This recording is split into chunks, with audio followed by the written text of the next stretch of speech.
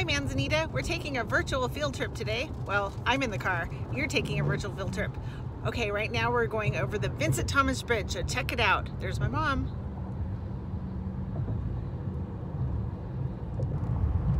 Here we go, going up over the Vincent Thomas Bridge. This is located in San Pedro, in the Port of Los Angeles. We're almost at the top. Here we go. And once you're at the top, you can kind of look over and you can see all of the water down below where the container ships come in and deliver things. So if you ever wonder where you get the toilet paper from, it comes from the container ships. And then the trucks bring it to places like Target and Walmart and the grocery store.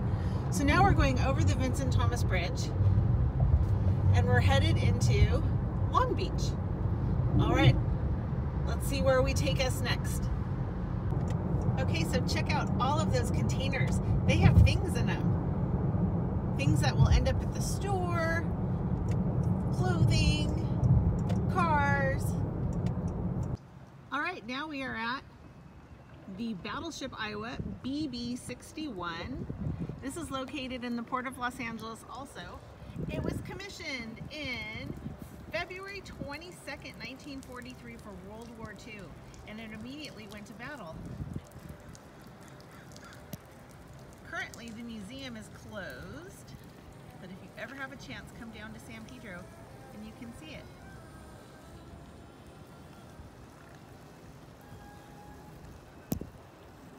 Okay, where to next? All right, check it out. It's a tugboat.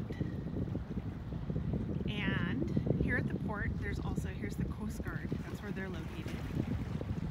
And here at the Port of Los Angeles, any container ship that comes through our waters has to be escorted by a pilot boat. So this little boat is where the pilot captains go out and they board a container ship and they navigate the waters to bring them in safely into the Port of Los Angeles. And they also have to go under tug assistance.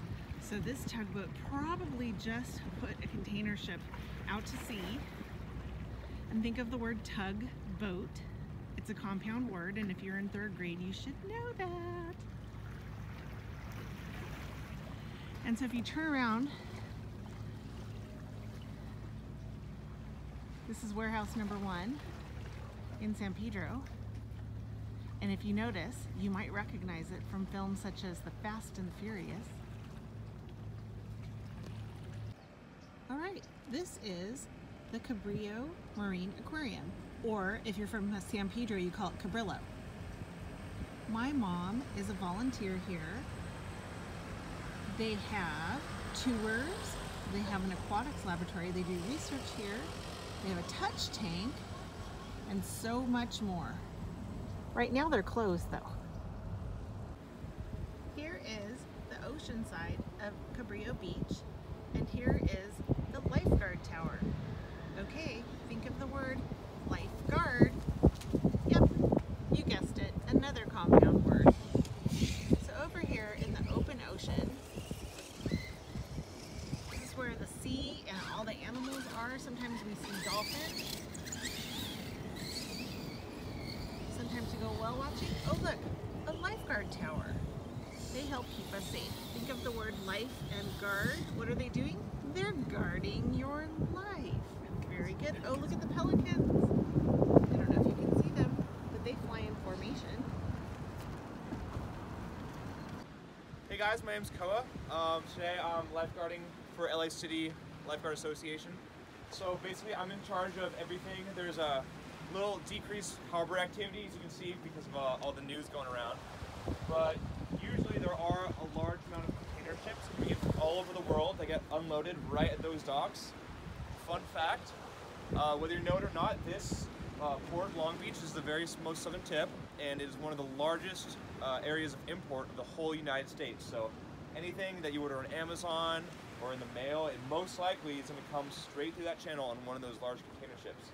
So what I'm doing in case a boat goes out of power or anything. I'm kind of the eyes that the main headquarters isn't going to see. So I would call, or either if it was close enough, I would swim or paddleboard out there and help anyone who falls off the boat or any first aid needs over there. Wow, thank you so much. No problem. All right, here is a breakwater lifeguard tower. This is the open ocean. And here is the fishing pier. And you don't have to have a license for 1 day of fishing down here in San Pedro. And if you look further out, there is Angel's Gate Lighthouse. And if you look between the two breaks of where the rocks are, that is where the container ships come in to the port.